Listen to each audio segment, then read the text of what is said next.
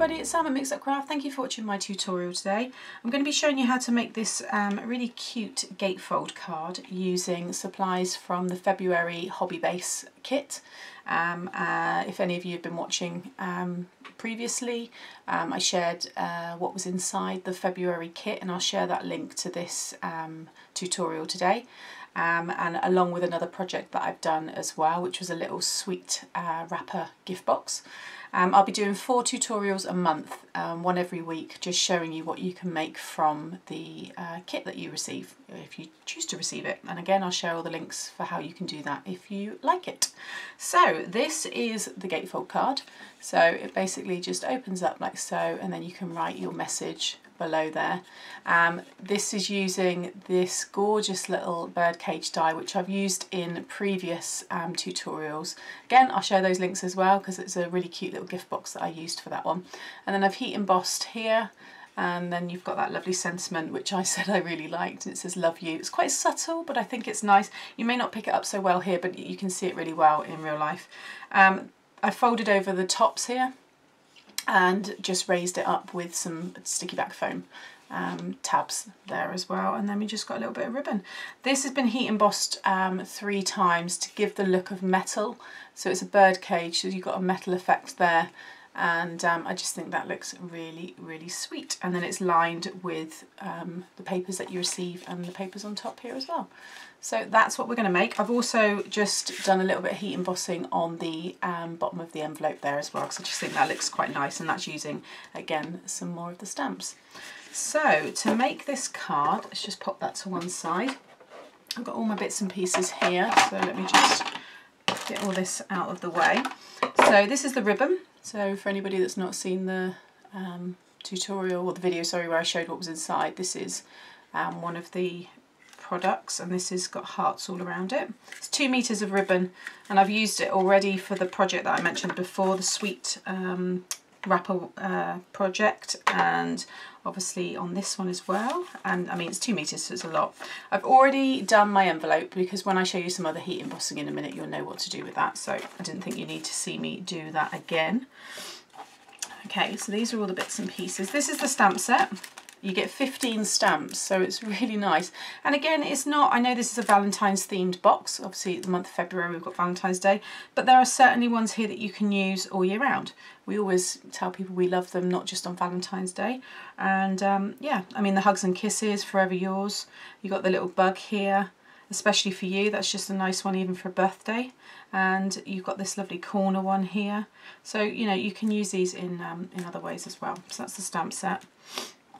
Okay, so this is you get 3 card bases in every kit, and obviously you get all papers as well. You get 10 sheets of this 6x6 pattern paper in all different designs. If you don't have a card base like a gatefold, which is how this one came, then you can just cut one down. So all you need is a piece of 12x12 card. Cut it so it's 12x6, and then along the 12-inch side you want to score at 3 and at 9. Okay, and that will give you this gatefold card. So in the middle, this is 6x6, and then these are 3x6. So when they fold over, they all join up like a little gate. Okay, so to get that folded effect, which I've done here, all you want to do is just grab a ruler, and just along the side here, you just want to mark at 3 inches.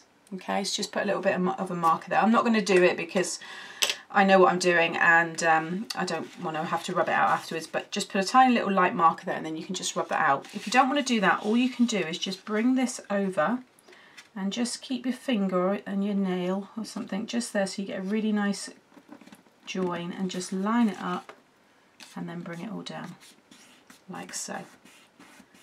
Okay, and then you can just score that down, use your bone folder, and then you will get that lovely effect. Okay, like so. So now what I need to do is put some sticky foam tabs underneath this. So I think I've done 3 on each one, so just do a couple there. You don't have to do this if you haven't got the foam tape. You don't get the foam tabs, sorry, you don't get these in the kit.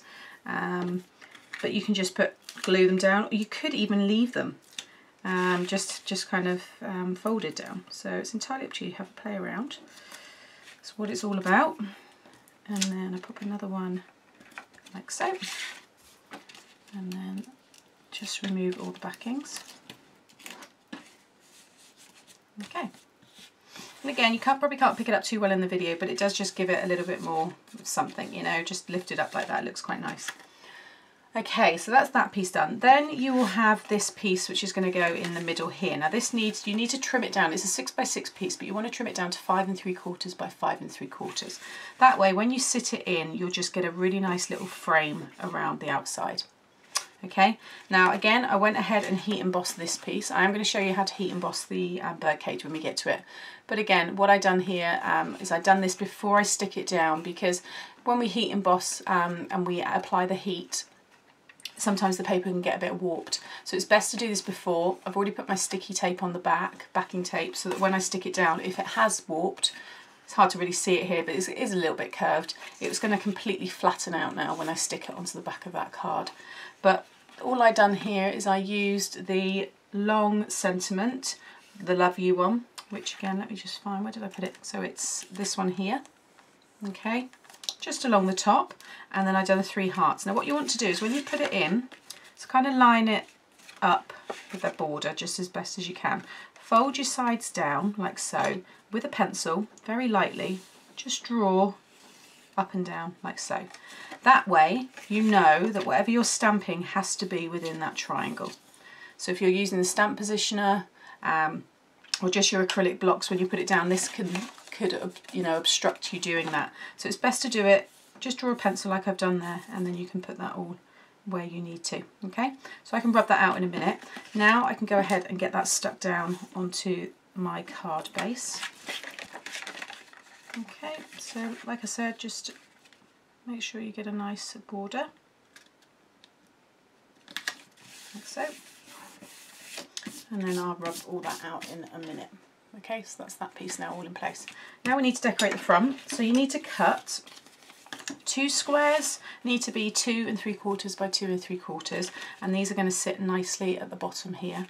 And then you need 1 piece which is going to be 2 5/8 of an inch by 2 5/8 of an inch. Now this piece you're just going to cut in half. So again, I've already put my tape on the back. If you're using tape like I am, double-sided, then it's best to put the tape down first, and then when we cut it, it's all in place, because it'll be a triangle shape. It's a bit fiddly to put the tape onto that shape. But if you're using any of those like little roller glues and just wet glue, then you can do it again after as well. But again, what you want to do is you can draw a pencil mark from corner to corner. Okay, I'm just going to cut this because I've got big long scissors here. So just start really neatly at one end, and you just want to go all the way across to the other. Okay.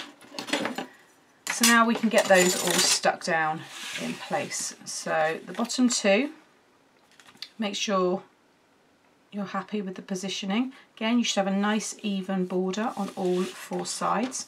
So I'm going to get those 2 stuck down. So that's those 2 stuck down, and then just the same with those 2 triangles are going to go in there, and they will have the same border as the square does below. And again, because I've already stuck that backing on, it means that I've got a nice coverage with the glue, and it goes right up to the corners there.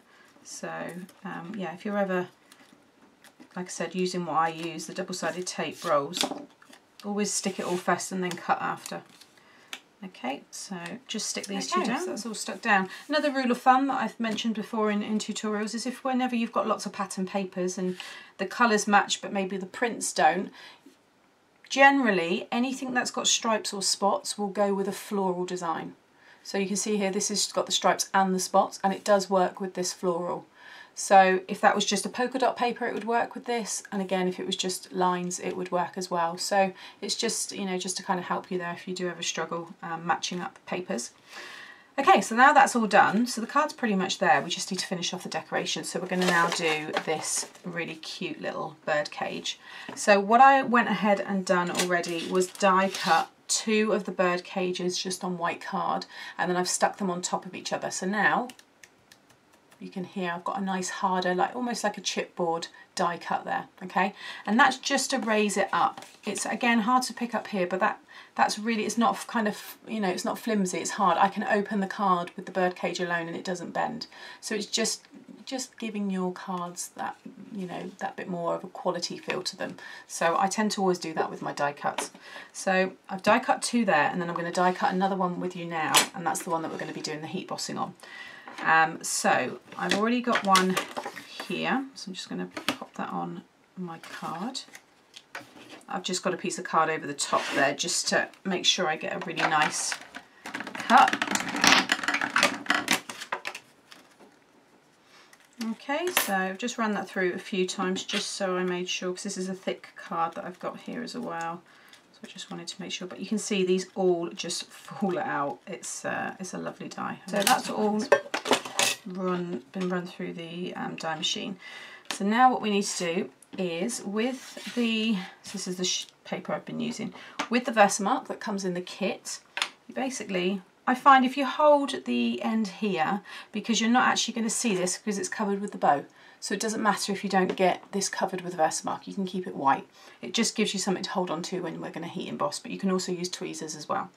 So all you want to do is just go over and just make sure you cover your die in the Versamark. I can see with the lamp there hitting against it, I can see that that's covered already.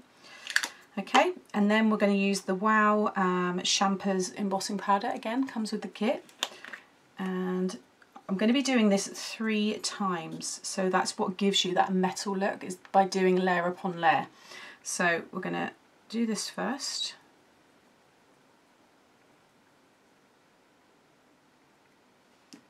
Okay, tap off your excess. I'm just going to move that slightly out of view for the minute because I don't want to blow it all off with my heat gun. Key thing with the heat gun, make sure it heats up really hot first before you apply it to whatever it is that you want to set, okay?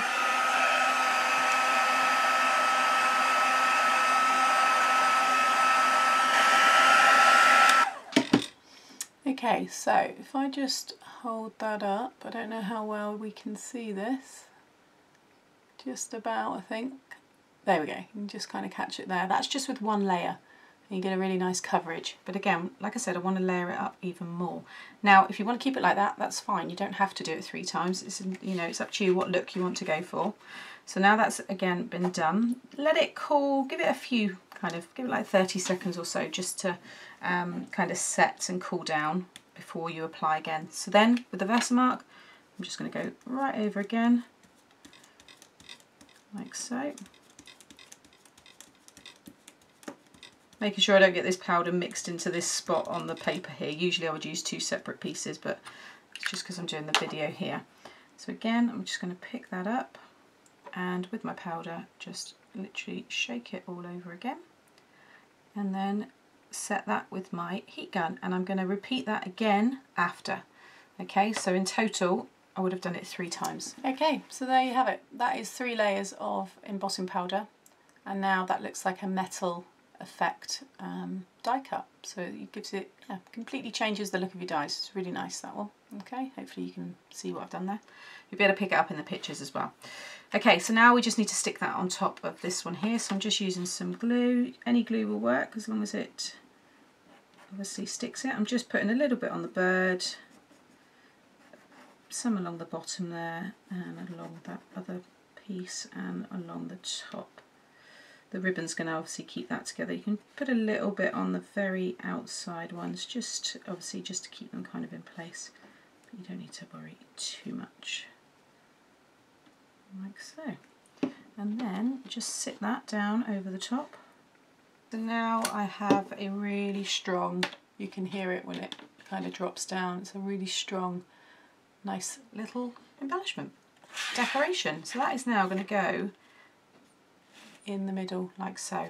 So all we need to do is apply some ribbon, or add ribbon. Sometimes I use really weird words. Those of you that follow me probably think sometimes, what is she saying? I don't, it's hard, I don't think about what I'm saying. Obviously I'm concentrating on what I'm doing, so I do speak gibberish sometimes. When I watch back my videos I think, oh my gosh.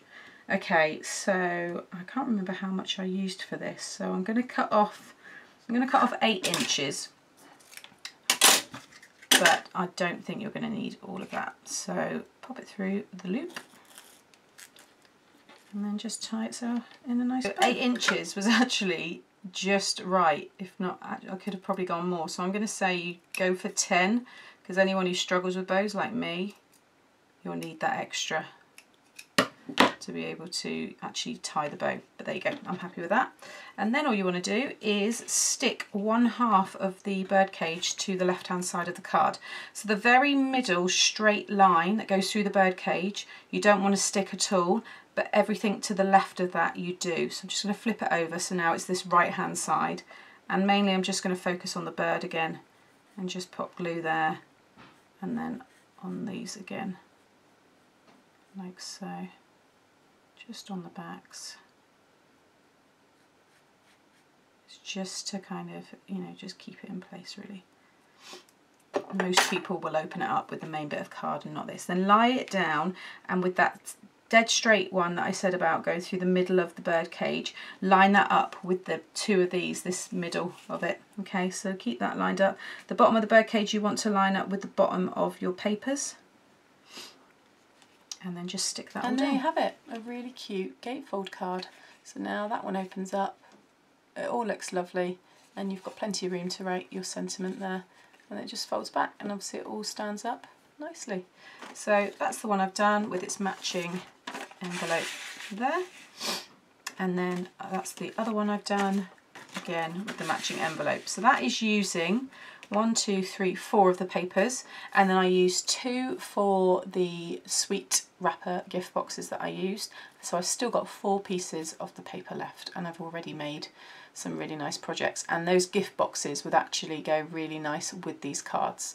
So again, there's just so much you can get out of this kit each month. So I hope I've inspired you, hope you enjoy it, and it's a nice one for you to follow even if you don't have the kits. And yeah, hope you enjoyed it. Give me a thumbs up if you did, and subscribe to the channel to see more. Thanks for watching, bye!